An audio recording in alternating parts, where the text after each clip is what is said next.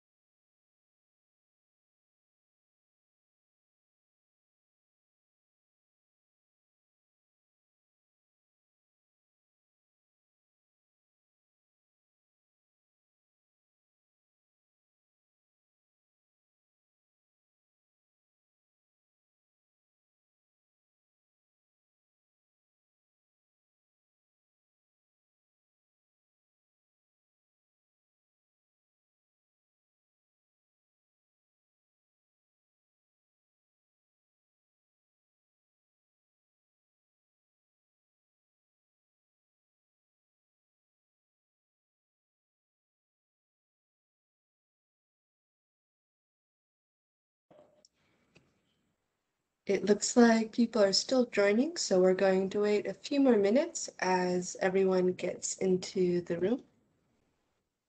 Thank you.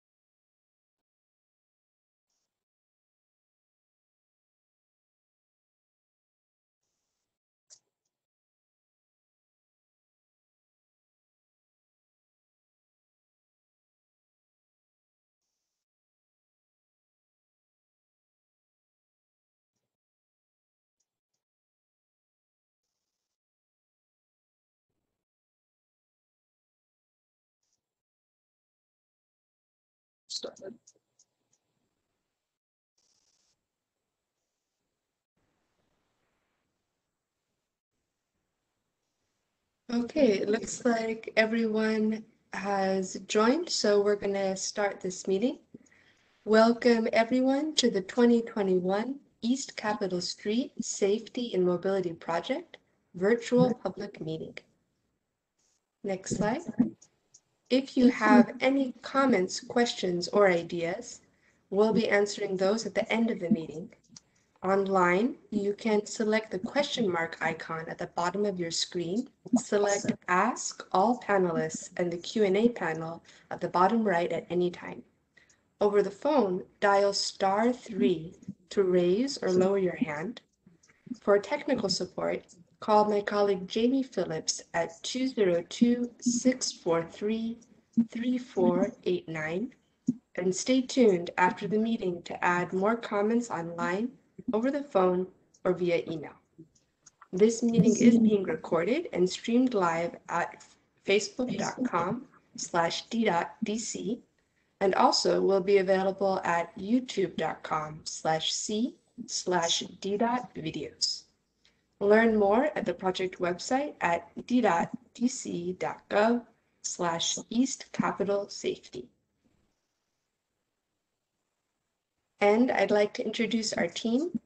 At DDOT, the District Department of Transportation, we have Mr. David Takur, Ms. Suha Atiye, Mr. Samuel Olatunji, Ms. Alberta Paul, and here at the consultant team, we have Mr. Samir Shukla, Mr. Navan Wallace, Surafel Asinike, Dennis Simpson, Ann Tiska, myself, Aisha Cohen, and my colleague, Jamie Phillips. And I'd like to pass it off to Samir Shukla, our technical lead, who will guide you through the presentation today. Thank you, Aisha, so much. And as Aisha mentioned, my name is Samir Shukla. I'm from AECOM, who is providing design and engineering services to DDOT on this project. On behalf of DDOT, I take this opportunity to welcome everybody on this meeting. For next half an hour or so, our presentation agenda will include a project background, followed by the goals of the project that we are going to discuss. And then we will be discussing the existing challenges and proposed improvements that will comprise of challenges along the entire East Capitol Street corridor, the project limit. And then we are going to discuss two major intersections that are located in this corridor, Central Avenue intersection and the Benning Road intersection. We will also discuss the overall project improvements that we are proposing in terms of traffic signals, buses, and parking.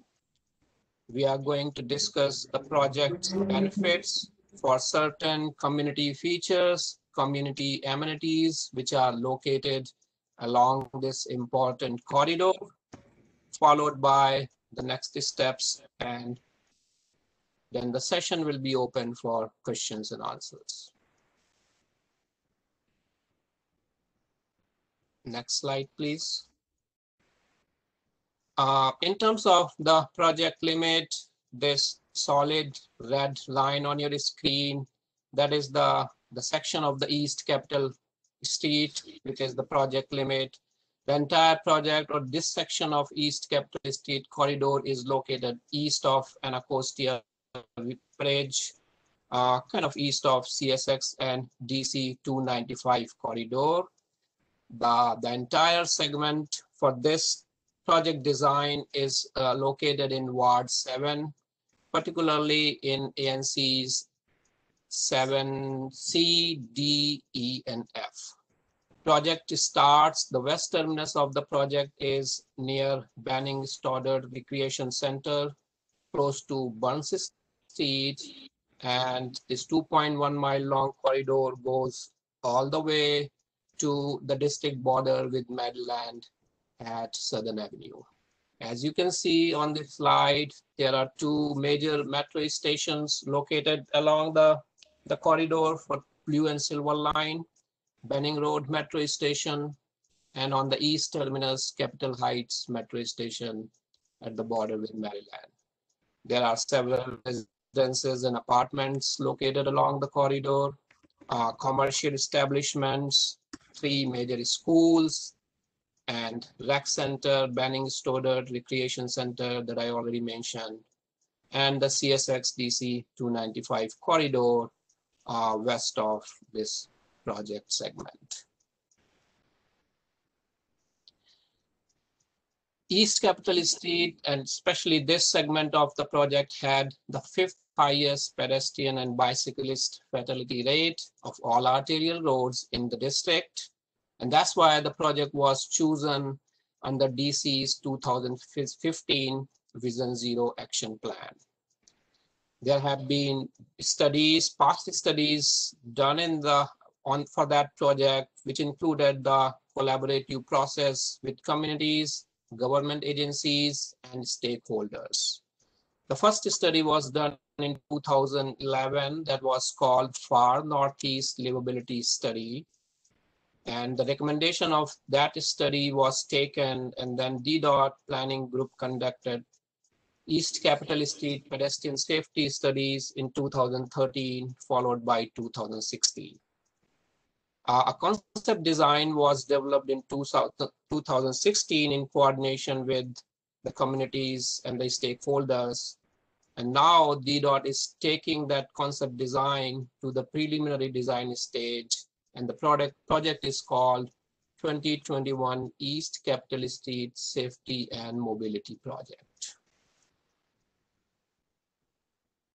Goals of the project. As the name suggests, our goal, the DDOT's goal is to improve safety, mobility, and accessibility for all road users along this corridor that include pedestrians, cyclists, transit riders, and drivers. How are we going to achieve these goals? As I have mentioned, that this corridor has been considered a corridor where several fatalities have occurred in the past. Our aim is to provide the traffic calming measures along this corridor at several intersections, as well as along the roadway also. There are some techniques that we are going to be providing, we are going to be recommending in this design that includes reducing the turning radii at the intersections, as you can see on the left of this screen. Wherever it's feasible, we reduce the turning radii of the crossroads. That results in reduced speeds for the vehicular traffic and provides safer and better passage for the pedestrians and bicyclists. We have added designated bike lanes for the entire length of this corridor, which is about 2.1 mile long corridor. We are providing curb extensions. They are also known bulb outs, as shown on this exhibit. The purpose of these curb extensions is to provide a shorter crosswalk and to reduce the vehicle speeds for the traffic which is making a turn. Overall, the purpose of traffic calming is to move traffic that includes vehicular, pedestrian, and bicycle in a safer, more consistent way that better maintains the traffic flow. The challenges that I discussed there, the purpose again is to reduce conflicts between pedestrian, cyclists, and drivers. That means all mode of transportation within the corridor. And to achieve this goal, we are adding designated bike lanes. We are adding a new feature, relatively new feature in DC called floating bus island. As you can see on your screen, the picture on the right side, which is a rendering of a floating bus island. It's instead of transit users when onboarding or offboarding the buses, instead of using the sidewalk, folks are going to use this bus island, which is now close to the travel lane, and the bicyclists are going to be in between the bus island and the sidewalk. This provides again a better passage, a safer and better passage for the pedestrians and bicyclists at these intersections. We are also adding designated turn lanes at key intersections for the vehicular traffic. And another major element of the design is that we are adding pedestrian crossing signals, also known as high intensity activated crosswalk beacons, or the hawk signals, at several locations along the corridor.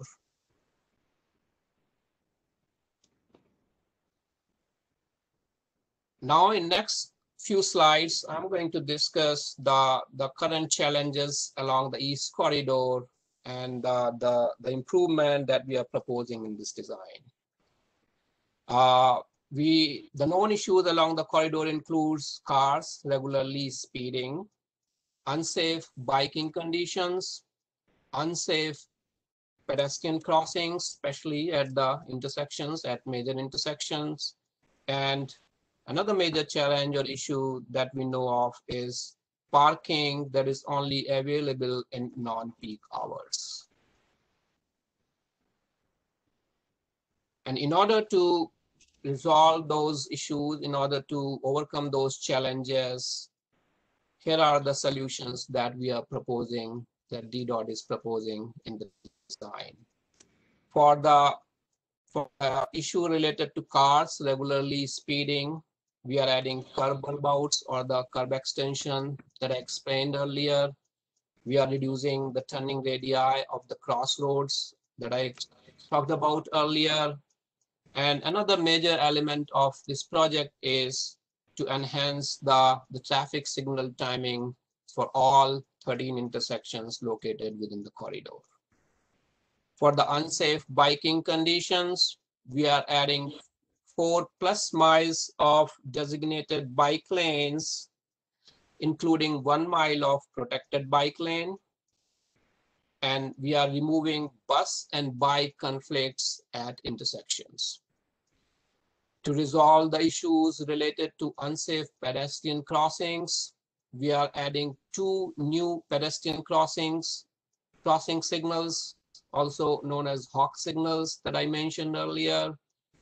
We are adding high visibility crosswalks at all intersections along the corridor, adding curb bulb outs or curb extensions, again, that I mentioned earlier, to provide safe pedestrian crossings, and shortening the crosswalk distances at all intersections. To resolve the issues related to parking that are only available in non-peak hours, we are converting approximately 140 spots to full-time designated parking. This image, this exhibit shows here the existing condition along the East Capitol Street. There are 3 lanes in both the directions. On this exhibit, you can see the outer lane that is being showed as parking lane, but the outer lane is being used as the 3rd travel lane in the peak directions. That means the traffic that is coming from Maryland going into DC in morning rush hour, the westbound East Capitol Street's outer lane turns into a travel lane, and vice versa. When the evening peak hours, the eastbound outer lane gets converted into a traffic lane.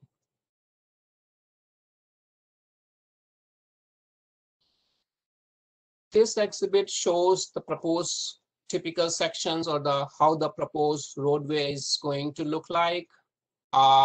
We have adopted these typical sections standalone at different locations or as a combination of these sections in different locations. The first section shows a protected bike lane. As you can see on the right side of that first typical section, there is a buffer space provided between the travel lane and bike lane, followed by the existing green area and the sidewalk. On the second typical section, in the middle one, you can see there is a designated bike lane adjacent to the travel lane, followed by a parking lane, and then the existing buffer area and the sidewalk. And the third typical section, as I mentioned, is the floating bus stop. But these typical sections are mostly, floating bus stops are mostly located closer to the intersections. So those were the bigger picture, bigger issues along this entire 2.1 mile corridor. Now this slide talks about the current challenges at Central Avenue intersection. The first challenge that we know of is speeding on Central Avenue southeast slip lane.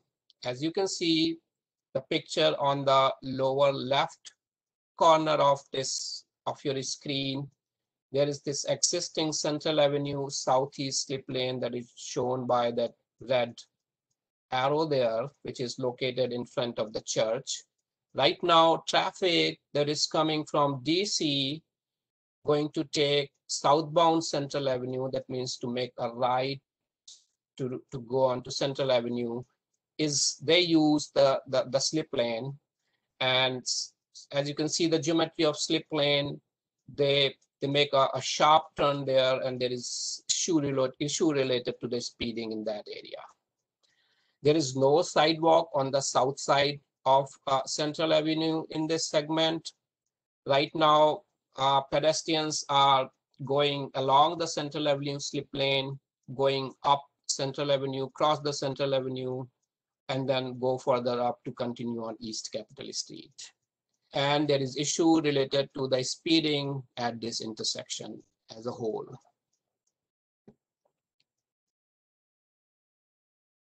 And this slide shows what DDOT is recommending to improve all these challenges, all these issues at this intersection.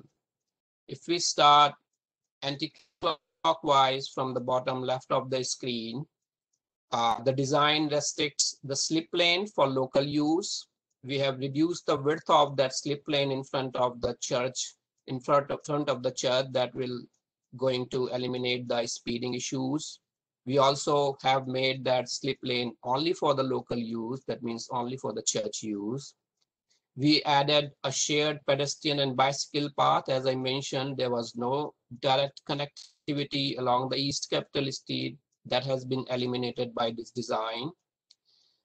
Since we are closing the slip lane for the local use, we added a right turn lane at the intersection for the traffic coming from DC going south on Central Avenue.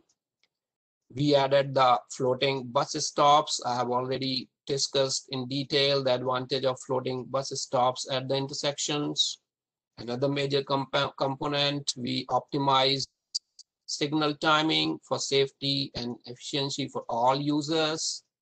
And another major design element on the top of this screen is closing the slip lane and adding a right turn lane at 49th Place or Central Avenue north of East Capitol Street, kind of close to the Butterfly Park, which is located west of 49th Place. And this is a rendering of the built condition, how exactly the Central Avenue intersection is going to look like once it's designed and constructed.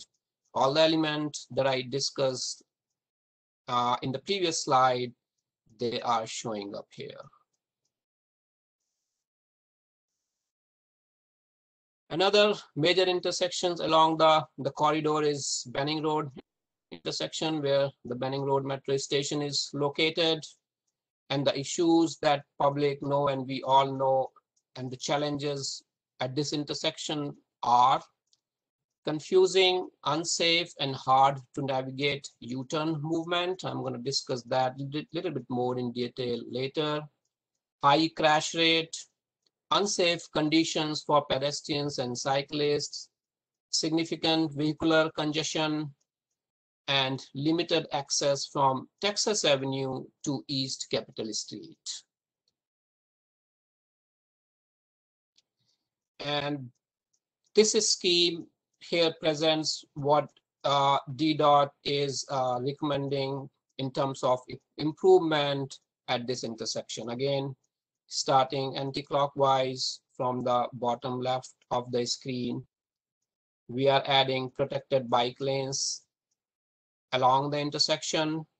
And a major element of the design is that we added a left turn at Texas Avenue. That means the traffic that is coming north on Texas Avenue want to go into DC, they are now able to make that left turn there. We understand that left turn was there earlier, but later it was closed. And in existing condition, there is no left turn, and people have to make a right turn, try to cross those 3-4 lanes at the intersection, and then make a very difficult U-turn to go into DC. That has been completely eliminated in this design. We added high visibility crosswalks, We added floating bus stops, kind of replaced the existing bus stops with floating bus stops. And another major design element is that we added a left turn lane at Benning Road. In the existing condition, there is no left turn for the vehicles and buses which are coming from the Maryland side to make a left or to go southbound on Benning Street. In the existing condition, vehicles have to cross the intersection, make a very difficult maneuver for a U-turn, go again across those 4 lanes to make a right onto Benning Road. That has been completely eliminated. And that was not just an issue for the cars, but that was a major issue for the buses also. Because of their size, buses were ending up making 2 or 3 turn point, which was a difficult maneuver. That has been eliminated in this design. And we also optimized the signal timing for safety and efficiency for all users at this intersection. And this rendering, like Center Avenue, is again an as-built condition, how the intersection is going to look like when it's built. We cannot see the Texas Avenue on this rendering, but it's kind of hidden behind a tree on the top left corner, and that left turn that has been added on Texas Avenue is also there.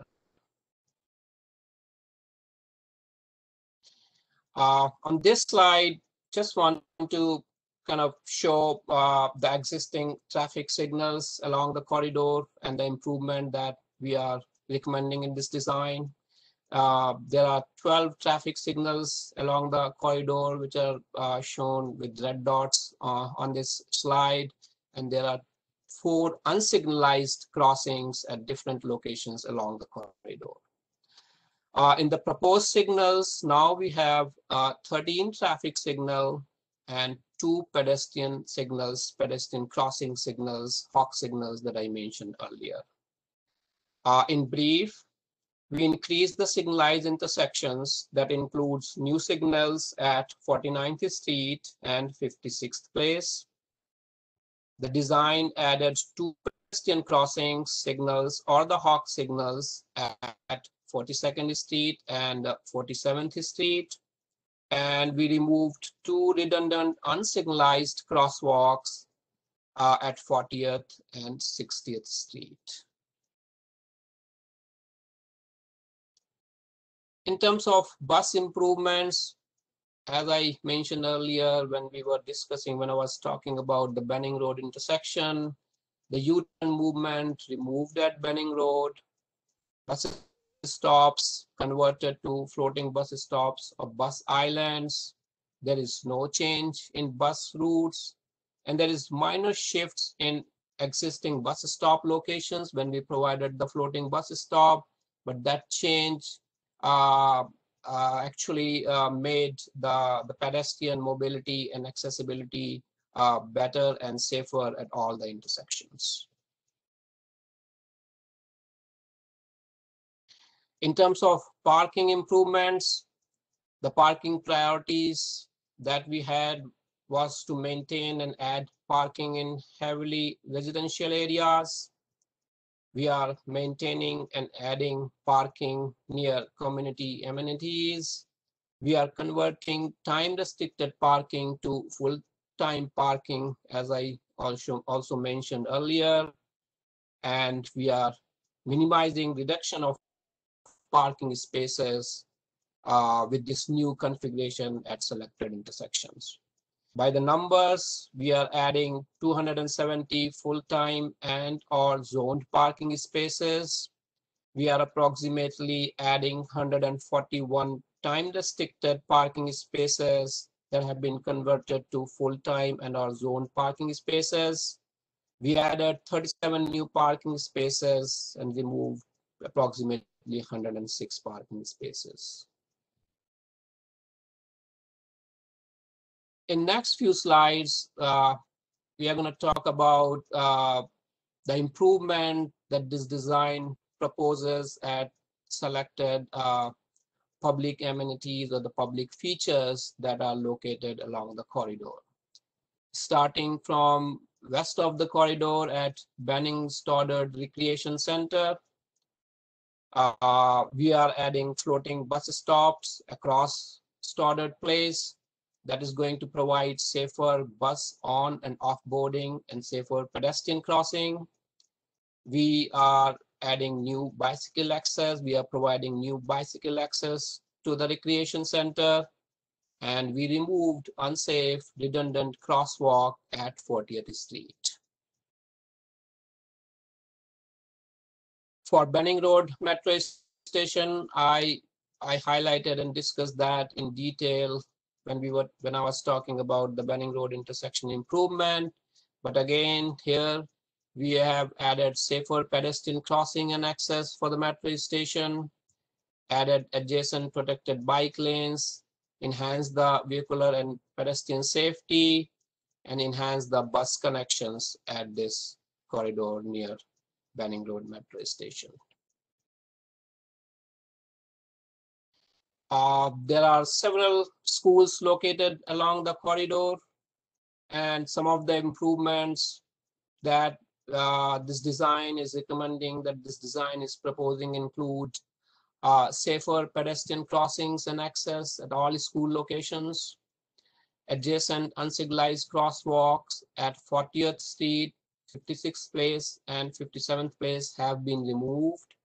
We proposed traffic signal at 56th Place and provided new bicycle access and connectivity to these schools. For improvements for Carver Senior Apartments, again, we have added full-time parking adjacent to apartments. We provided new bicycle access, new pedestrian signals and curb bulbs, the curb extensions for safer pedestrian crossings at 47th Street Northeast, close to the Carver Senior Apartments, and added new floating bus stops. That's going to provide, again, safer bus on and off boarding and safer pedestrian crossings. For St. Luke Catholic Church, which is located at Central Avenue intersection near the slip lane, as I mentioned. We provided better pedestrian access, provided new bicycle access. There is no change in parking at this area. We reduced vehicular speeds in the Central Avenue slip lane that I discussed, that I mentioned in detail when talking about the Central Avenue intersection improvement. And we removed cut-through traffic from the Central Avenue. That means now that slip lane will be exclusively used by the church traffic. For Butterfly Park, which is located north of East Capitol Street at Central Avenue intersection, the design again proposes safer pedestrian crossings and access, added the new floating bus stops, reduced the vehicular speed by taking off the slip lane that I mentioned earlier, provided the bicycle access, and we added more parking space in this area.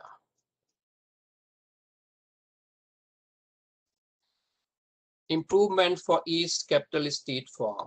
Now coming almost to the east terminus of the project, for East Capitol Urban Farm, we removed the unsignalized crosswalk, existing crosswalk at 60th Street, added new bicycle access, provided safer pedestrian crossings and access at this intersection with the Southern Avenue, and there is no net change in parking at this area. And at the eastern terminus of the project, at border with Maryland, where Capitol Heights Metro Station is located, again, the design recommends several improvements that include new bicycle access, reduce turning radii, which is we reduce the turning radii of Southern Avenue traffic, which is coming south, trying to make a right turn onto East Capitol Street, posing some dangerous situation for not just for the vehicles because of the speeding, but also for the pedestrian crossing in that area. So we reduced the turning radii at that intersection, provided safer pedestrian crossings and access, and a major change at the metro station. We recommended removing turning vehicle conflicts at the entrance by slightly making a change at that entrance at the metro station. And with that, the next steps, we are going to review our comments and questions. For the time that is available, we'll open the session for question and answer and continue reviewing the comments received by email. In terms of the project timeline, preliminary design to be finalized in summer of this year, summer of 2021. And the detailed design completion and construction information will start forthcoming starting year 2022. And with that, I will hand it over back to my colleague Aisha. Thank you so much. Thank you, Samir. So as a reminder, if you have any questions, comments, or ideas, you can dial *3 or select the 3 dots icon to raise your hands and ask a question live. To submit your questions, comments, and ideas by Tuesday, May 18th, you can email Samuel Olatunji at samuel.olatunji@dc.gov or 202-671-4637. You can also email Jamie Phillips at jphillips@inspiregreen.com or 202-643-3489. Online, you can use the comment form, which I'll explain in the next slide. And also as a reminder, this meeting is being recorded and will be posted live on facebook.com/d.dc and also is available on DDOT's YouTube page, youtube.com/c/d.videos. You can learn more at our project website at ddot.dc.gov/East Capitol Safety. And here is a preview of the Title VI public comment form that you'll be seeing at the conclusion of this presentation. And you can access it anytime at rebrand.ly/East Capitol Safety-comments. As a recipient of federal assistance, DDOT must ensure that all its programs, activities, and public meetings are conducted in compliance with Title VI of the Civil Rights Act of 1964. This act ensures that non-discrimination based off of race, color, or national origin. The Title VI Public Meeting Participant Questionnaire is used to help DDOT ensure that we are informing the public and conducting our meetings in a non-discriminatory manner in compliance with Title VI. Project comments or concerns may be submitted through this form. We appreciate anyone who is willing to complete the form. Thank you for your participation. And with that, I wanted to open the floor to all of you. You can raise your hand if you want to answer or ask your question live. And I already see quite a lot of questions coming up in the chat. I have about 25 here. And don't worry if we don't get to your question live. We'll be putting together a project fact sheet, which will be answering all of your questions, which we can email to you and also will be posting on the project website and social media. So handing it back to Samir with the first question when you're ready. Okay, I don't see Samir's video, but I think he's Hi, listening. Aisha. All right. Yes, I'm Hi. ready. Okay, great. Thank you. So one question that came in from Elizabeth H. is, will this project impact the chronic speeding on the corridor? For example, from ATVs, those are all-terrain vehicles. So the question is, the road is being used by ATVs, and are we doing anything specifically to reduce the speed of ATVs, or in general, the vehicular speeds along the corridor? Can you please repeat that again? She's asking for both about chronic speeding in general and in particular about the ATV vehicles. Yeah. So in terms of the speeding along the corridor, as I mentioned earlier in the project, that is the sole purpose of the project, that we are gonna reduce the speed, and kind of the traffic calming measures that we provided. Instead of 3 lanes, now we are going to have 2 lanes. We made significant improvements along the corridor at intersections in terms of reducing the turning area that I have been talking about, as well as the number of reduction in the number of lane from 3. Now we have 2 lanes. So all these measures that I discussed, they are going to significantly improve this challenge or issue related to the speeding along the corridor. That is one of the prime concerns along the corridor, and we are addressing that in this design. When it comes to the speeding issues related to ATV, I guess this is more like an administrative question.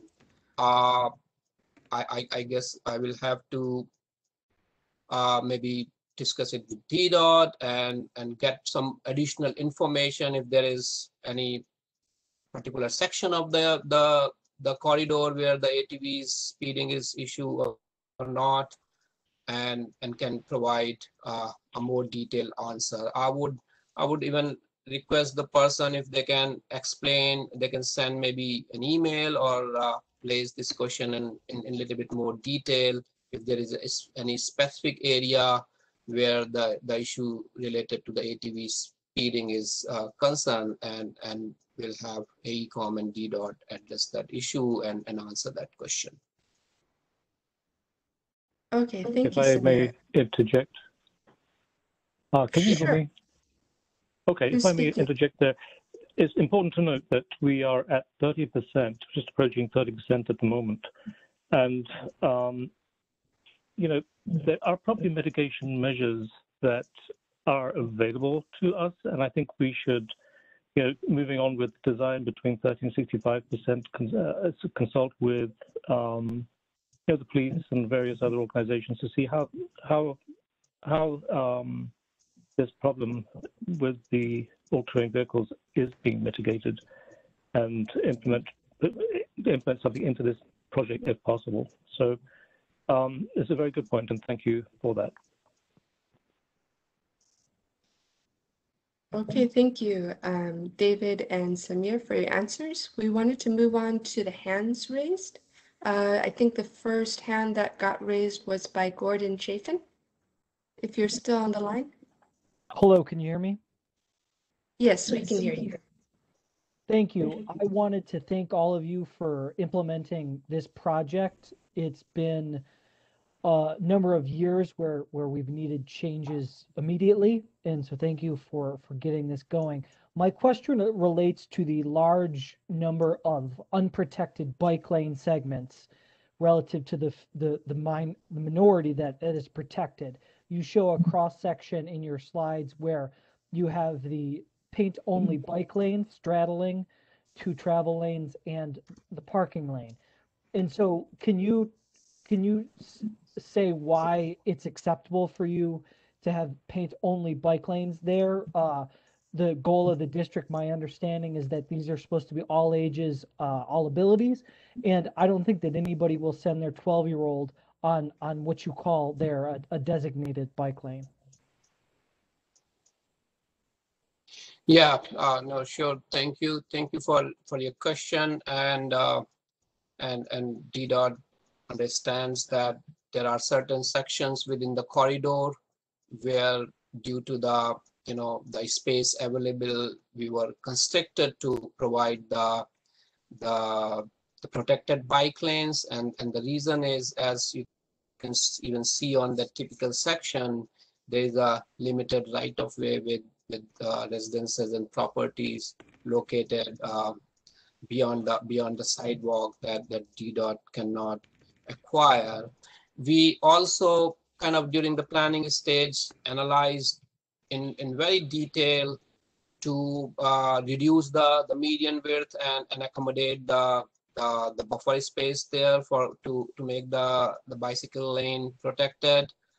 But again, there was several constraints in doing so, because at several locations, especially from Benning Road all the way to the Maryland border, uh, on the median, there are several WMATAs, metro vans are located. So it is not possible to kind of move those vans and create some space there for the protected bike lane.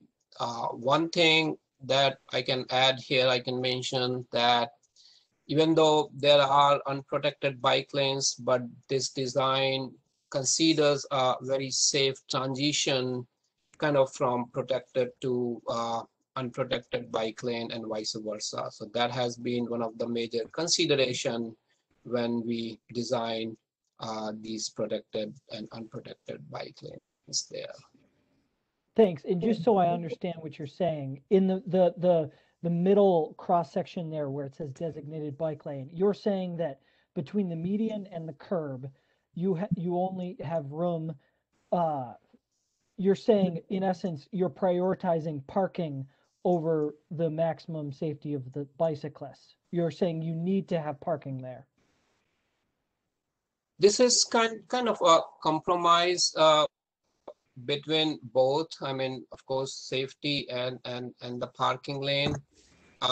That kind of section shows parking there, but there are still some locations where we do not have the parking lane, but especially close to the school areas, the residential areas, and some of the commercial establishment. During the planning stage, there was concern on eliminating the parking also along the corridor. So kind of in terms of a compromise between parking and the protected bike lane, this concept design was developed in 2016, and that's what was recommended then. Thank you. Okay, yeah. Okay, I wanted to go to another raised hand from Michael. Are you still on the line? Yes. Hello. My name is Michael Havlin. Some of you might know me from the Friends of the Streetcar group. I live over in 7F02 off of Texas Ave. I got to say, I was pretty excited for this presentation when I saw what was on the website. But now, after seeing particularly the Benning and East Capitol intersection, which is really, technically they're different intersections, but it's really one big intersection of Texas, East Capitol, Benning, and Central. Because what I saw there didn't really seem to emphasize pedestrian safety in any significant way. Because right now, as we all know, it's car dominated. And I like that there's the floating bus stops. I think that's great. There's some semblance of bike lanes needs to be improved, of course, but I don't see vehicles giving anything up for this. It seems like pedestrian safety was kind of neglected at this intersection. And so I'd really love to see that emphasized more, especially, so if you live off of Texas Ave, which I do, right now to get to the metro, even though it's only 100 feet from the Texas and East Capitol intersection, you've got to cross, about 14 lanes of traffic to get to that metro that's right there. And I don't see that really being addressed here. And in fact, it almost looks like there's more vehicle lanes. Maybe I'm looking at it wrong. At least when you add in the bus lanes, maybe there's more vehicle lanes. So it doesn't seem like there's much for pedestrians. And what I would suggest, because there's alternatives that look much better than this in other parts of the city, and I think east of the river we should get the best when it comes to pedestrian safety, would be what's occurring at the Pentworth metro station, the George Avenue metro station, which is a very similar intersection as far as it's kind of multiple roads all kind of meeting all at once in an awkward way. And what they have over there is they have this plaza that people can walk directly across. They don't have to cross 17 lanes of traffic all at once. Or similarly, what's in Chinatown, where you have the diagonal crosswalks. So I'd really like to see more aggressive bulb outs, particularly at that intersection, if that would be possible for you. And then also, would you please consider doing something beefier like what they have in Pentworth with the George Avenue metro station, or in Chinatown? I don't see why in Ward 7 we should be more car dominated than those parts of the city. So I really like that it's being improved. I love the bus islands, but it doesn't seem like pedestrian safety was really emphasized here. And I'd also just like to add, we have to keep in mind that the streetcar is also going to be here, which is awesome, and it's going to be right at the Benning Road metro station. And this should be a transit-oriented intersection. And right now, what I'm seeing is a car-oriented intersection. So I think that pedestrian access to the metro station and the future terminus of the streetcar should be more emphasized. Thank you. Thank you. No, yeah, thanks, Michael. Thank you so much for your question. We at DDOT definitely respect your opinion on that. And again, I'm going to mention that since this is a major, if this is considered as a major arterial in DDOT's classification system that carries significant, vehicular volume from Maryland coming into DC in peak hours. So when we did the analysis, when in the planning stage as well as design stage, there was kind of a consideration to reduce the number of lane, but then that was ending up, in terms of very, very long queue, as well as a very, worse than level of service F, which is kind of an engineering terms for the level of service at these intersections, and that's why we kind of ended up reducing putting these many lanes in there. So in terms of kind of another question was if we can just combine all these roads and design Benning Road, Texas Avenue, and Central Avenue as one intersection. I think that again is a very challenging task, knowing that this is a major arterial in there. I can assure you that there have been a lot of study done in the planning stage, and a lot of options were analyzed, and this was the one which was kind of accommodated as a compromise between the level of services at the intersection and the pedestrian and vehicular safety there. I would also request George Brannian from DDOT's planning team. I guess he can also kind of highlight some of these issues that were studied during the planning stage. George, you want to discuss a little bit there? Yeah, sure. Thank you, Samir. So my name is George Brannian. I manage the active transportation team, but for most of my time, I did pedestrian coordinator and ran the planning study for this corridor project starting in 2012. We finally finished it up in 2016. So what we found, there were a lot of problems at this intersection due to the width of the median. The median caused the timing to be very discontinuous and difficult for pedestrians to cross all in one walk phase, one pedestrian phase. So what you see in this slide is a result of a lot of work of trying to figure out how to get curb to curb distance down. I believe we started out at 130 feet curb to curb from one side of the road to the other. That's an immense distance, and we've got it down to about 100 in this version. And so what we were able to do with this, with all the signal timing, is to allow people to start on one side of East Capitol and Benning and cross all the way to the other in one signal phase, much more conveniently than it happens today.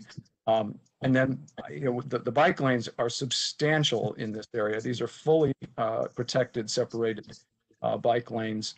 And then, so we tried to use the width of the original curb, go out and create this buffer area, hard concrete and islands or grass buffers to protect the bike lane as much as possible. And we've realigned Texas to be a much more of a T intersection, which keeps the fast moving turning cars, as it causes them to go slower. It also takes away a lot of the hazards by allowing people to go out of Texas Avenue and take a left directly onto westbound East Cap. That's never been allowed before. It's never been possible. That, again, was something the community gave us a lot of feedback on, was the ability to do that, so that cars don't take a right and then do a U-turn in the intersection, which can cause a lot of problems from traffic safety perspective. So we did a lot of, we went through a lot of iterations to try to get the pedestrian accessibility and safety at this intersection to a much better level than it is currently. Well, thank you for the details. I know we got a lot of people, so I'll just say one real quick thing, if that's okay. I mean, I really think it's great that the bike lanes are there and the bus island is there, but cars have to give up something. I mean, what are we going to do? Like, is this intersection in this part of the city going to be car dominated forever? It seems like pedestrians are getting breadcrumbs compared to what the other modes of transit are getting. And, I did I'm actually doing an isochrone analysis of the Benning Road Metro right now. There are 37,000 Ward 7 residents within a walking distance of one of the future streetcar stops. A significant chunk of, when you look at the travel times of walking, are in the Marshall Heights and Benning Ridge neighborhood. And if the city is going to spend all this money to bring the streetcar to Benning Road Metro Station, but to not have a much improved pedestrian, intersection here, I think the city should reconsider making this more pedestrian friendly, because what's happening for pedestrians here seems like breadcrumbs compared to the other modes. So I just hope that, we really are in the preliminary and that this isn't simply, I hope that our comments are taken with serious weight, not just check boxes. Thank you. Well, actually, I'm curious, what kind of ideas do you have that would make this more pedestrian friendly? Well, I'm not a transit engineer by any means or an urban planner, but some ideas that I suggested earlier would be something similar to what we have in Chinatown by the Chinatown metro station, where those two very busy roads meet, and you've got diagonal crossings where the whole intersection shuts down for pedestrians. And so that way the whole intersection is only pedestrians for, I don't know if it's 30 seconds or what. And then another alternative would be like by the Pentworth Metro or Georgia. I'm not sure what it's called, Georgia Avenue Metro. I think Georgia Ave and 16th Street might be the intersection where the whole thing is basically hashed over. So those are two ideas. I think if cars have to give something up in order for pedestrians to have safer streets and more efficient access to transit, I think it's worth it. Yeah, no, those are interesting examples. We can certainly take a look. They're on a completely, I'll be honest, they're on a pretty bit different scale than this road and this section in terms of traffic volumes and the size of the intersection. We did, one of the things we did is the entire remainder of the corridor, both going towards Stoddert Rec to the west and going all the way to Southern, we took a lane away in both directions at peak hour. So we did take some things from the vehicular side to improve, to make it safer, to calm traffic, to make it safer to cross and make it safer to bike on. So we weren't trying to just give everything to the cars. We basically kept the number of lanes the same in this intersection. We just tightened it up a lot. Okay, thank you, George and Samir, for that response. I wanted to move on to another raised hand. If Teresa Givens is on the line, would you like to ask your question? Hello? Hello, we can hear you. Okay. I wasn't quite sure if what I was looking at when he put the picture up of East Capitol Street from 58th Street to 61st Street. He said something about removing the crosswalks. I'm not sure if you're walking down towards the subway on the northeast side, you may want to cross the street before you get to Central Avenue. Then there was nothing for the cars coming out of, I think it's 61st Street on the northeast side. There is a street that enters into East Capitol Street, and they have a tendency now to cross the traffic coming into DC from Maryland. They will cross the street all the way to get to Central Avenue because they don't have too many options. So I don't know if you remove all the streets, the crosswalks from 58th to 61st Street, I think that's what that is, if it's not 60th Street. Those cars come out of that street. It's a two-way street. And then the pedestrians may want to cross, which means somebody's going to get hit between 58th and Southern Avenue. So that's not going to work. Thank you for your question. So the image that you are seeing right now on your screen, that is the area, ma'am, you are talking about from 58th Yes. to Southern Avenue? Yes. And, you removed all the crosswalks. So we have a crosswalk over here at this intersection, which is 58th Street Northeast. Correct. And then we have a crosswalk at Southern Avenue. There was a crosswalk. That's 58th, 59th, 60th, and 61st. All of those, even though they're not streets, the people walking from 58th Street on the northeast side at some point are going to cross the street, and I guarantee you it won't be Southern Avenue to get to the metro, because you removed all the crosswalks in what is normally a 4-block area. So there was an existing crosswalk, unsignalized crosswalk at this location, and we agree that has been removed, and that was pretty close to the Southern Avenue crosswalk. But this has been removed purely because of the safety consideration, because it has been very close to this intersection. And instead of here, now people are going to be crossing at the intersection. So that's the only crosswalk we removed at this location. What I'm saying is a crosswalk doesn't determine where a person crosses the street. But a person, the senior citizen building, which is on 58th Street Northeast, they're more apt to cross when they see that the traffic is clear, regardless of a crosswalk.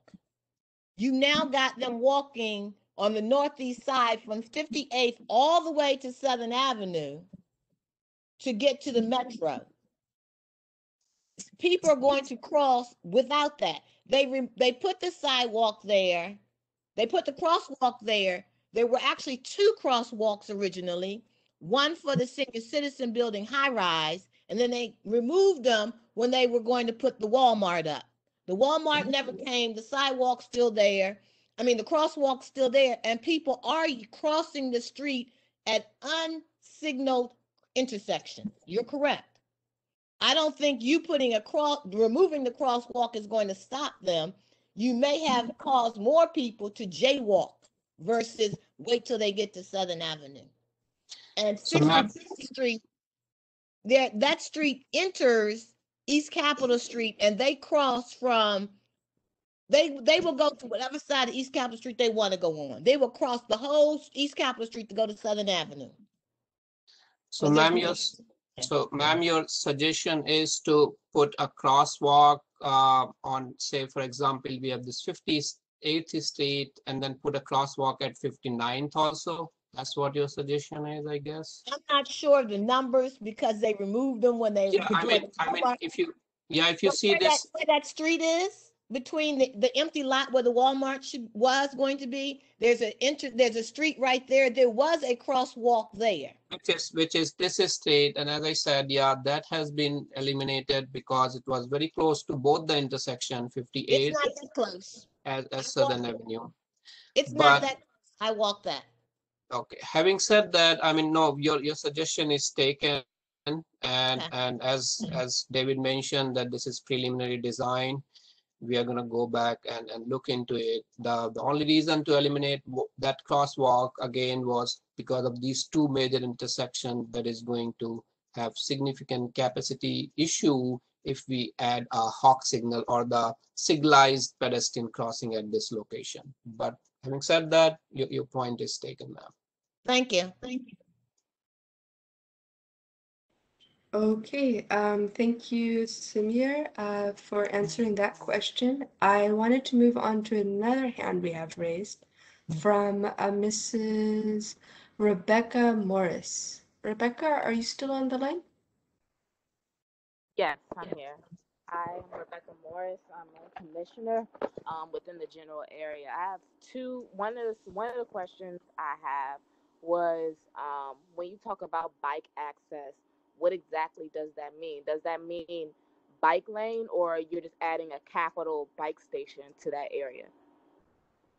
And my second question was when you guys created this, I noticed around Benner Road Station where you said there's going to be, I believe you said there was supposed to be a bike lane over there.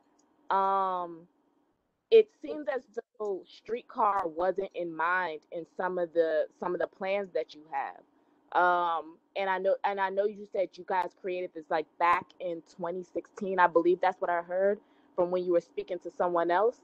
So are you guys like going to go along with some of the plans that you have, because some of it's a little dated, in regards to the plans that will be coming? Are you guys going to like update it or talk to the people who's doing the streetcar plans? Because if there's going to be a streetcar over next to that station, how much room will there be a streetcar, bus station, and a bike lane? That's a whole lot going on. Can you further or explain to me? Yeah, thank you for your question, ma'am. Yeah, we can talk about the Benning Road right now because this is here on the screen. So in terms of the streetcar project, the streetcar is going to end at right before the East Capitol Street intersection. I think that portion of the Benning Road is hidden behind this blue box where it says optimized signal timing for safety and efficiency. That's where the streetcar is going to stop. Having said that, yeah, this project, since this is only the preliminary design, but this design will be coordinated once the plan or the preliminary for the streetcar is finalized. There would be an integration of a streetcar to East Capitol Street at that leg of the intersection, which is kind of the northeast of East Capitol Street. So that will be done, and it will not have significant impact along East Capitol Street. That floating bus stop, those protected bike lanes, they are still gonna stay as is. The most of the changes are gonna be on the Benning Road, kind of north of East Capitol Street. That's where the changes are going to happen. And can And I the design, sorry. can I also make a suggestion as well? And this goes to the question for the ATVs. When you guys are redoing the road, is it possible you can create the technology that actually slows down cars or slows down motor vehicles?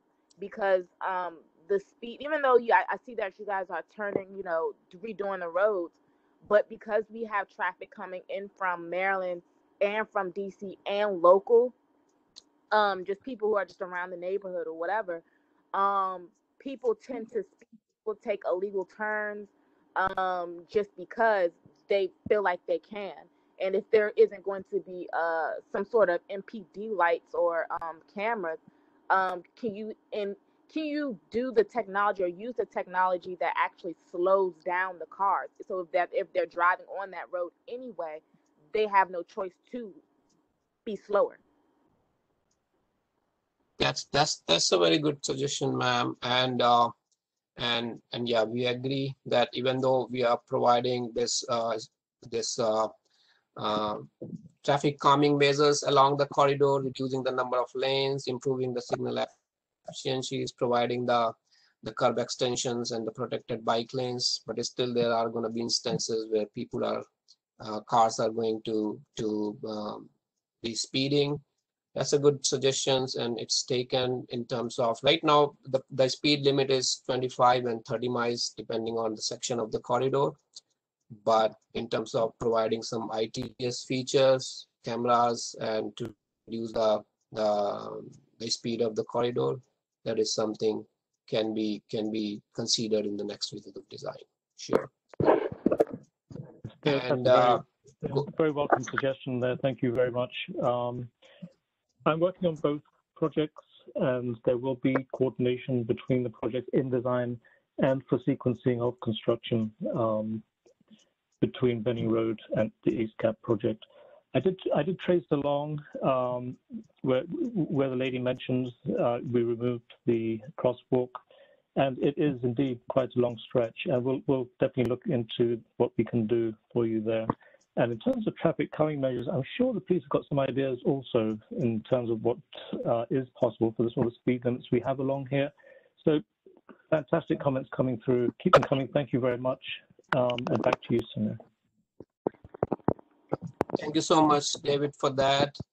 And Donna, can you go back to the Southern Avenue intersections at the end of the project where she mentioned about the bike access?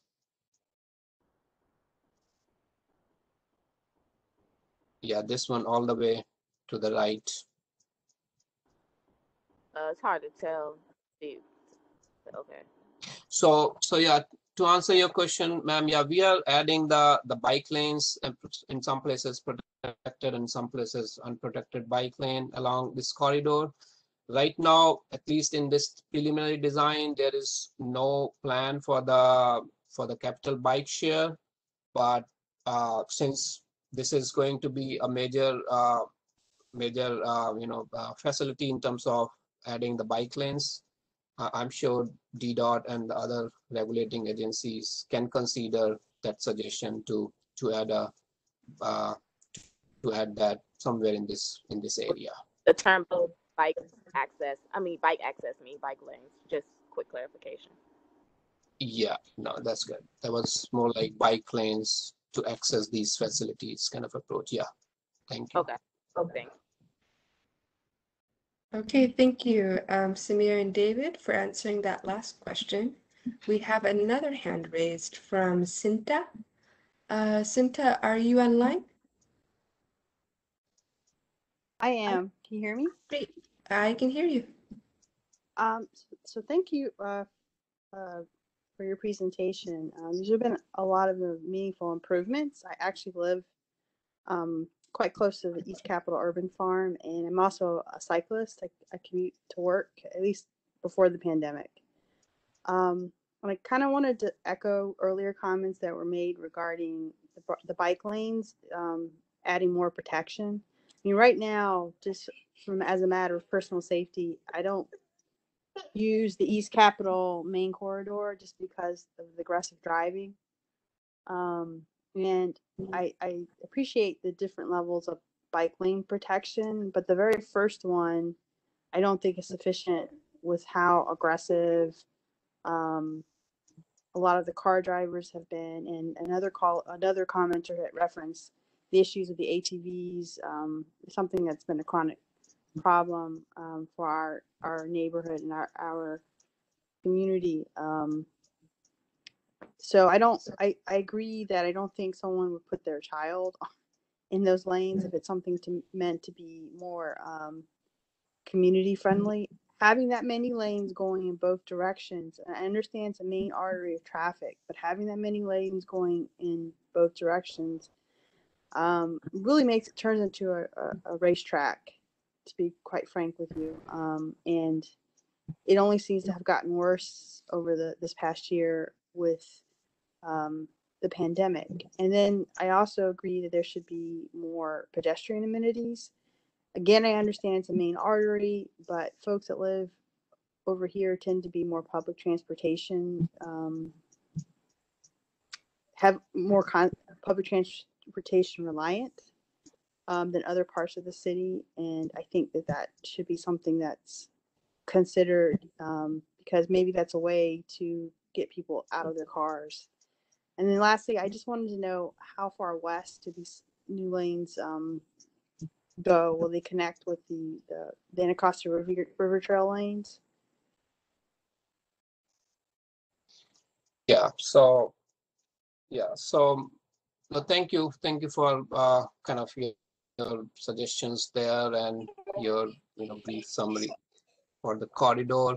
I think we have discussed this issue of kind of unprotected bike lanes, and George has highlighted and mentioned all the effort that was done in planning stage, but there are certain constraints that we appreciate that public understand that due to the constraints there, it is in some stretches it is not possible to add the protected bike lanes for all of the above reasons that I and George highlighted earlier.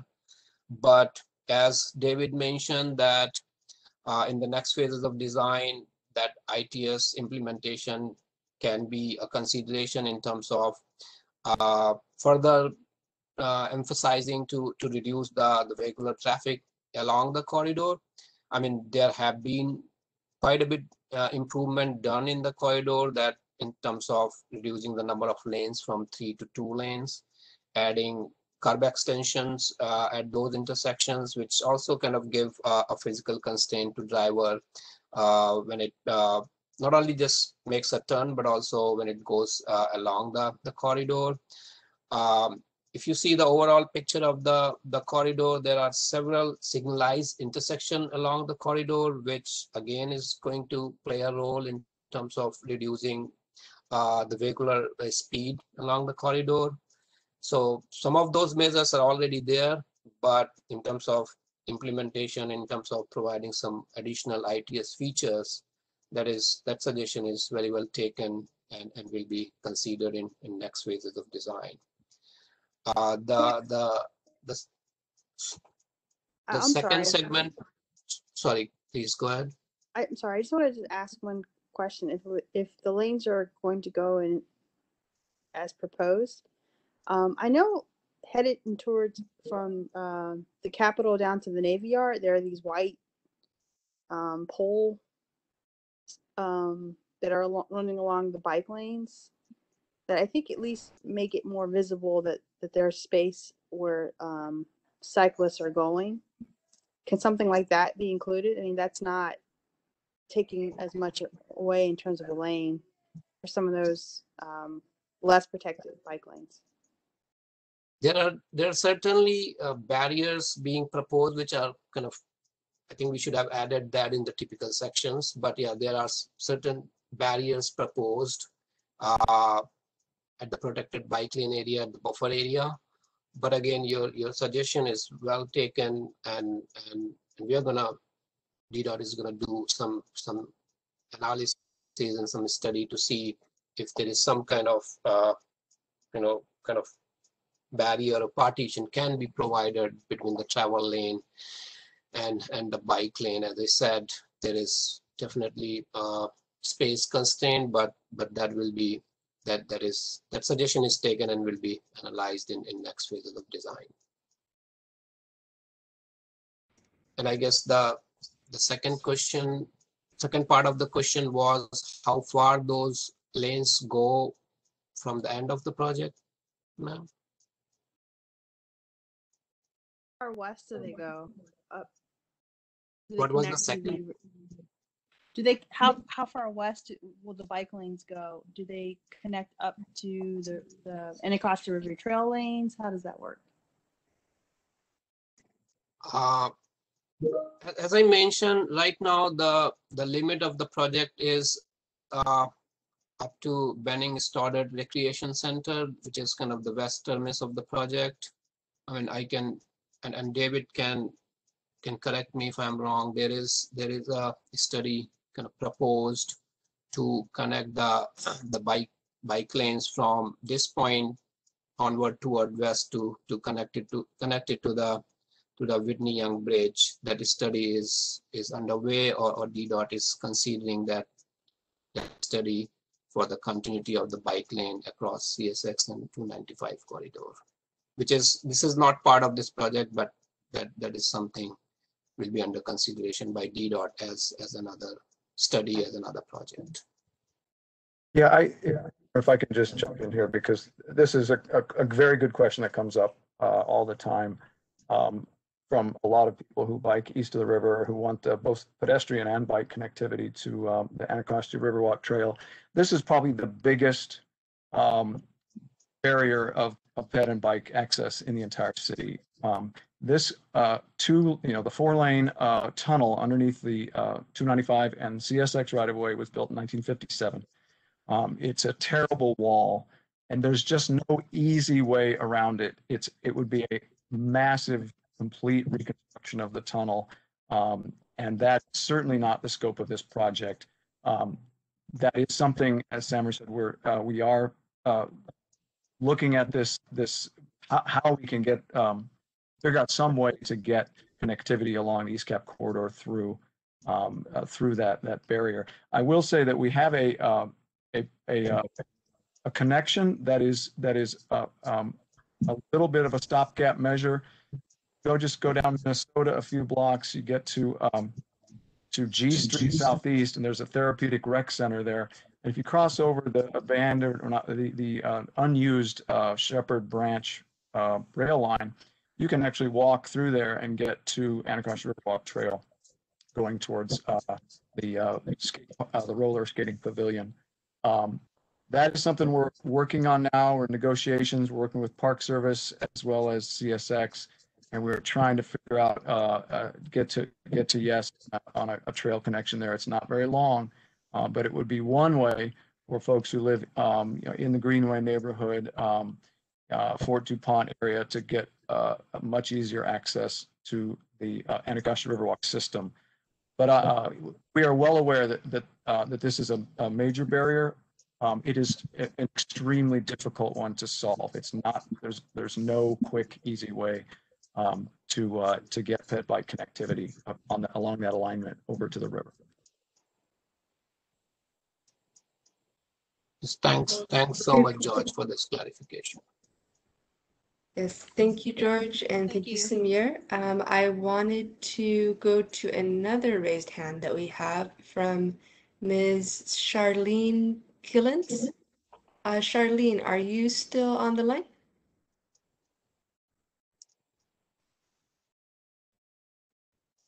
Yes. Can you hear me? We can hear you. Yes. Okay. I apologize. I had a little difficulty, and I got on the line a little late. I just have a few concerns, and you could have already went over it. But first concern was, I've been living here on East Capitol Street for almost about 35 years. I have seen so many car accidents, and I have witnessed several deaths at the intersection of 55th and East Capitol Street on the northeast side, and also there's been some accidents on the southeast side. And the last 3 years, it's been terrible. They get together on 2 or 3 days a week, and they speed up and down the East Capitol Street. There are no cameras taking pictures of cars that is traveling at fast rates. We have some children that live in the block and some senior citizens, such as myself. And I promised the neighbors, they speeding right now. They speeding right now. I promised the neighbors that I would ask you all, can you put some speed cameras up? Now, there was one going east at the school, but none coming down like into the district. They come and speed and pay the red light, no mind. Now, the second concern is, will this affect the parking space along East Capitol Street between, say, 55th and 49th Street? Will it affect the parking spaces? Could you please address those two issues? Yeah, sure. No, thank you so much for your question. And you're right. I think we have discussed that in the next phases of design, some ITS features will be considered along the corridor that may include the speeding cameras also. So that have been discussed earlier. We have been also highlighting throughout this presentation that the purpose of the project is to calm the traffic down along the corridor. We are implementing several design techniques to do that. We talked about the curb extensions, curb bulb outs, reducing the number of lanes from 3 to 2 in each direction, improving the signal phasing in a way to reduce the speeding of the car, adding floating bus stops. So there are several measures implemented along the corridor, but on top of that, the ITS in terms of the cameras will also be considered in the next phases of design. In terms of the parking spaces, as you can see right now on your screen, especially in the residential areas, especially in the school areas, we have avoided any impact to the parking. As you can see here in this between 55th and 53rd block, and from 53rd block and from 53rd to Division Avenue, the parking space is available as is. In fact, those spaces have been made now permanent parking places instead of the off-peak parking spaces. There are certain pockets where some of the parking have been removed because of the improvements at the intersections, but they are mostly isolated at Benning Street and Central Avenue intersection. So as you can see here, I mean, thanks Donna for bringing this up. As you can see, in all these blocks, we are keeping like 37 to 38 spaces remain as is. We lose 2 parking spaces near the floating bus stop because of the bike pedestrians kind of, connections there. So most of the places, parking spaces are kept as is in residential and other public amenities areas. And in some places, actually, we added the parking lanes also. The parking spaces. Like you can see, bottom of the screen between 52nd and 53rd, we added 12 new spaces. Adjacent to 52nd, we added 3 new spaces. So we added some more parking spaces there. Okay, I have a question. You made a statement that the speed cameras will be addressed at the next phase. Now, why is that at the next phase when we talk about saving lives? And that's something very simple to put up a speed camera. We're talking about the same project, just the next stage of design. So when is that? Project. We're hoping to get that in play in early 2002. No, see, that's not acceptable for that's not acceptable for the neighbors here. Not and we're hoping to get this project in the field in 2003. So that is a tight design schedule for a project of this length. But if what we're taking away from this meeting today is precious in terms of being able to implement some more mitigation measures, and your ideas, believe me, they will be addressed, and we will implement mitigation measures and I am aware of the accidents that happened along here and the recent fatalities down towards the western end. And that this is why this is, this project is one of Ward 7 and 8 critical projects to get completed. But It capital doesn't sound projects of this critical. nature and size, capital projects of this nature and size do take a while to get designed properly, get the input from people like yourselves, and get it right. And thank you very much for your valuable input. Yeah, if I could jump in here, David. Yeah, I mean, yeah, what David's saying is this is a capital project, a large roadway construction project, and it's looking at engineering and design and roadway construction type factors. What I can do is talk to our Vision Zero office and our automated enforcement office and talk to them about what are the plans, because there are folks looking at taking comments, looking at roadway crash patterns, and looking at where we can redeploy, change the location of speed cameras. So it doesn't have to be on the timeline of this project. So we can take a look.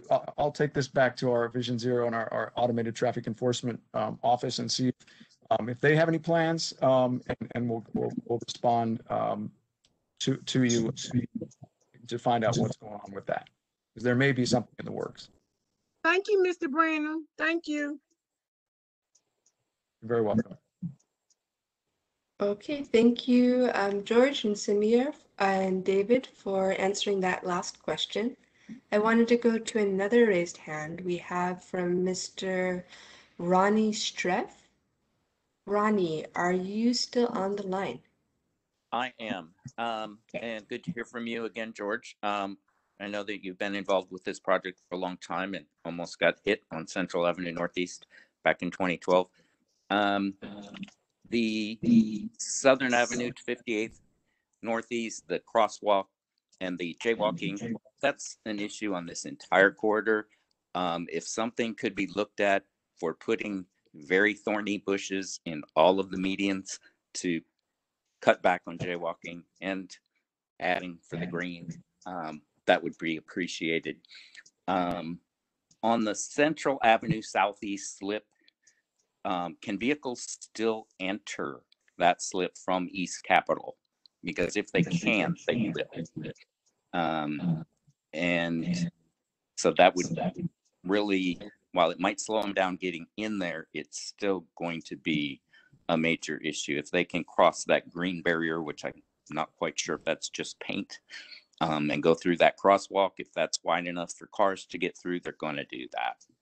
On the northeast side, that driveway, is it the existing driveway that opens onto Central Avenue? Am I correct that that's now opening onto East Capitol? It looks that way, but I believe that's, I can't quite tell if that's the second row house hasn't, if the driveway is just not showing in that green area, or how that worked. On bike lanes, I'm assuming that it's been looked at as far as switching the bike lane and the parking lane so that the bike lane is next to the curb, which would then allow for the bulb out to be larger and go out further, because currently it ends at the beginning of the bike lane, to add that visual for the drivers. I wanted to add my hand to the person who was asking for the speed cameras. We do need a lot more speed cameras, and they can also help with the ATV issue, because then we have more images of the ATV riders. And one thing I wanted to note was the accommodation for Maryland drivers.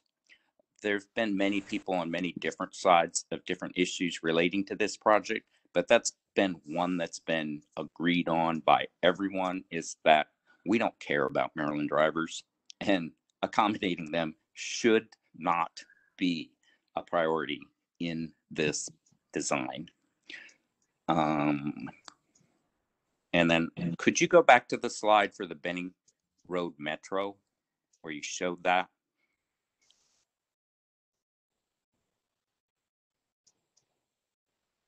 the actual metro where you could see the metro station in the slide from the ground.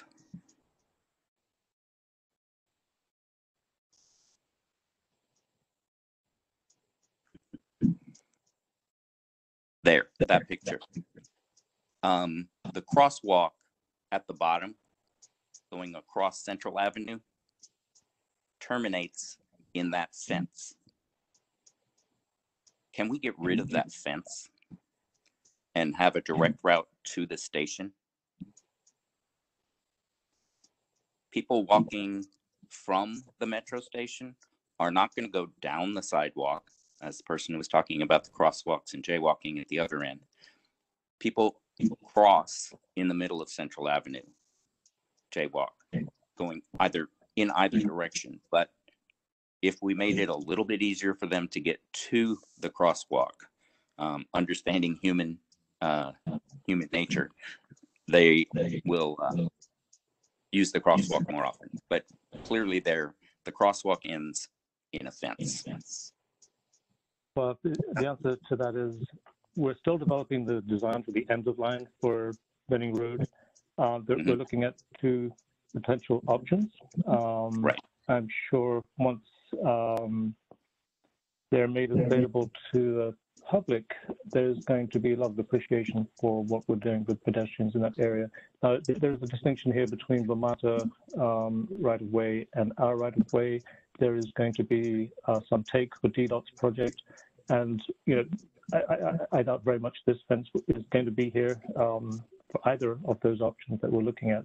We're looking at Central Road stop, and we're looking at a side stop which takes out of the metro land away. So, in short, yes, there are going to be some major reconfigurations here for pedestrian traffic.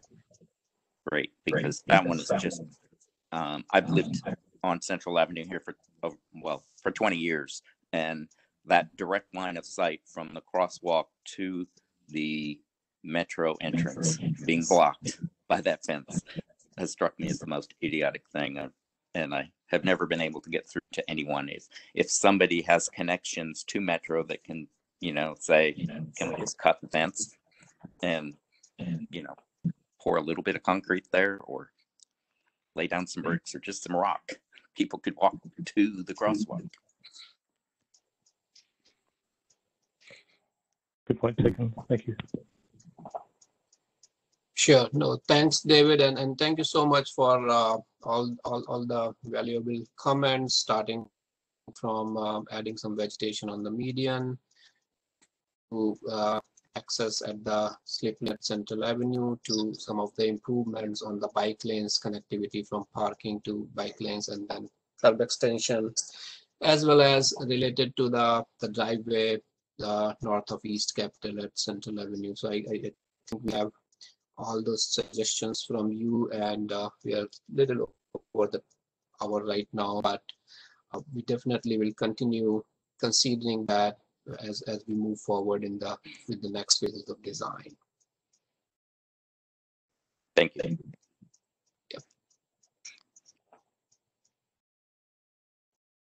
Okay, so it seems like there's more raised hands. I know that our DDOT liaison here, Suha, has mentioned that we're going to go for another 10-15 minutes just to try to get to more of the questions that are becoming over the phone.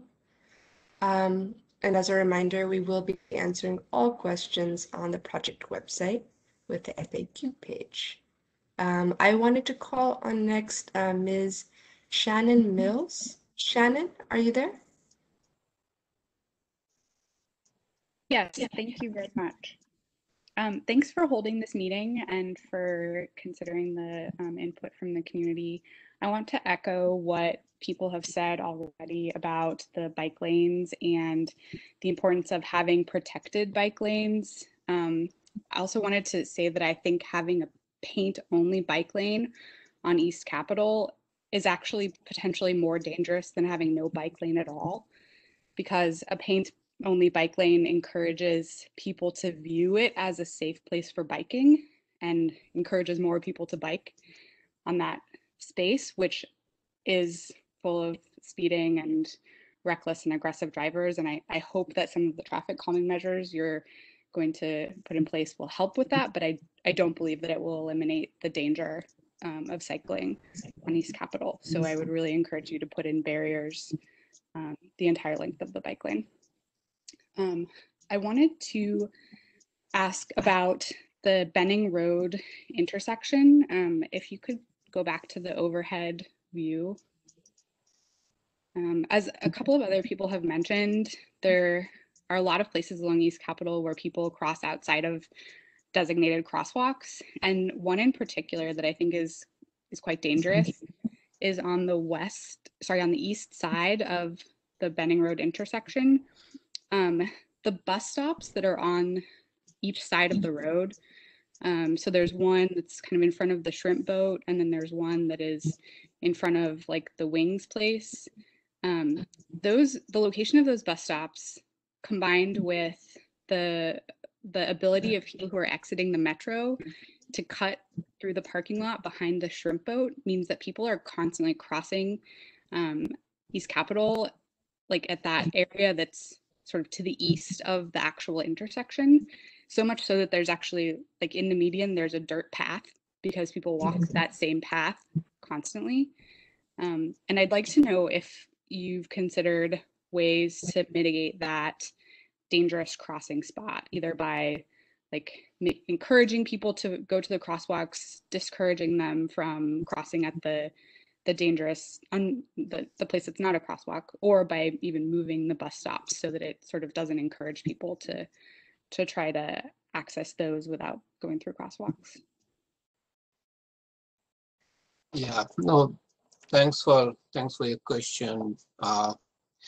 As far as north side is concerned, as you can see, the new location of the bus stop is now very close to the crosswalk there. So that issue has been now eliminated because the floating bus stop has been kind of moved closer there. And as David also mentioned that there is still going to be some, or maybe some consideration to provide the direct crosswalk across that fence, maybe in the next phase, or when the streetcar project is there. So when that direct access is provided, I think that can eliminate that issue also there. And for the south side, I mean, the bus stop is still kind of where it is in the original location, and the reason is we had explored the option of moving the bus stop closer to the intersection, but due to some engineering geometric constraints and due to the minimum bay length that is required for the floating bus stop, we cannot move it for the west there. But that suggestion is taken. We have heard it from several people during the meeting today. One of the suggestion that was really good was to have some kind of vegetation on the median also to eliminate the direct crossing there. But we are going to explore it a little bit more to ensure that that jaywalking is avoided at this intersection, if that really is the case. Okay, thank you, Samir, for that answer. I wanted to go to another hand raised by Mr. Anders Peterson, or Pedersen, sorry. Are you on the line? Yes. Yes, do you hear me? Yes, we can hear you. Yes, thanks very much for this meeting and for a very detailed presentation. It's clear that DDOT and AECOM, you've thought a lot about this since 2012.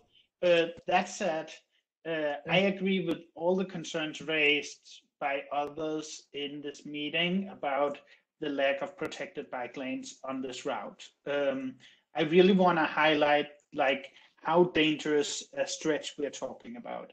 If we have speeds up to 30 miles per hour and a bicyclist is going in an unprotected lane, it's really just a matter of a parked vehicle opening the door and flipping the bicyclist into the lane, and then we have another traffic fatality. We've had 16 fatalities this year, and I've heard you talk about constraints, but I haven't heard Vision Zero and all the deaths that we're seeing on our streets as a major constraint. It's not only about level of service, it's really, we gotta do more for safety. I really like the suggestion highlighted around pushing the parked vehicles further out so that we can have the protected bike lanes on the inside. I really agree that that also gives a fantastic opportunity for bringing the bulb out further out and thereby reducing the amount of feet that pedestrians have to cross. And I would also highlight that this stretch of East Capitol was actually dedicated for protected bike lane in the Move DC plan from 2014. The Move DC plan from 2014 include protected bike lane as a clear legend through this entire stretch. So if DDOT goes ahead and does something else, that's against the 2014 Move DC plan. I also would like to ask if DDOT can point to any other deployed unprotected bike lane in the district that's placed next to 2 lanes of cars going up to 30 miles per hour. I cannot think of any example. I can think of examples of unprotected bike lanes where you have just 1 lane of vehicles at maybe 20 or 25, but this amount of traffic, I have not seen DDOT deploy unprotected bike lanes next to it, and I think it's deadly. I agree with those concerns. And so I appreciate, Samir, you've shared a lot of constraints. I appreciate it's a difficult challenge, but the current design is deadly for bicyclists. I'm sorry to say. We need protected bike lanes. No, thank you so much for that comment. I mean, yeah, we have been hearing the same concerns from several people throughout this presentation, and I, George, and David have been, giving the answers, as you already said, talking about the concerns and constraints there along the location. Some of the suggestions in terms of the bulb outs and kind of making transition more safer, that's definitely is going to be considered in this design as we move forward with the next phases. For the locations where we have the unprotected bike lanes, we definitely will go back and see if there is some kind of barrier be accommodated within the width that we have without eliminating another lane, because as you know, we have eliminated from 3 to 2 lanes now, and then of course there was another concern that maybe we can eliminate parking lanes, but that's again not possible along the entire corridor, as another person has concern about removing the parking lanes in those areas. But having said that, I think we understand people have major concern with this unprotected bike lane. So yeah, we will be looking into it and moving forward from here. We see what can be done, but again, as Josh said, we all have to understand it's very, very difficult because of the limited right of way within the area and the constraints that we have been talking about throughout the presentation at median location where WMATA vents and ducts are located, which is not possible to relocate. So, I mean, I can rest assured that during the planning stage, a lot of head banging was done to accommodate the protected bike lane along the corridor, but there was no success. But as you highlighted, yeah, we are going to go back and discuss this as one of the major priorities. Thank you so much. And sorry to follow up, could I ask DDOT also to explain why this is not aligned with the Move DC plan from 2014? Well, one of the assignments of this project was for our consultant to review raised curbs, various mitigation measures. And, as Samir said, we're going to go back to re-review, see how we can get closer to something that is going to be acceptable for this location. So, we're at 30%. I keep on reiterating 30% early days. And, I think some of the observations from people who live here today, I just want to go out there myself and with my project team, go to some of these locations and, just visualize what's taking place so that we can, so that we can put in some good practical mitigation measures that are going to meet your needs. This is a thoroughfare. It's access to the city. It keeps the city running. At the same time, pedestrians and safety first and a vision zero. So we will be, moving towards the 65% and then we'll probably reach out again at that point and with some, with some developed design considerations that meet your needs, and we look forward to presenting those in the future. But I think I've heard a lot of feedback from people within the meeting, and I need to draw the meeting towards an end. So this is a sort of time where we transition from verbal questions virtually to paper, and I'll hand it back to Samir or Aisha to continue from here. Thank you, David.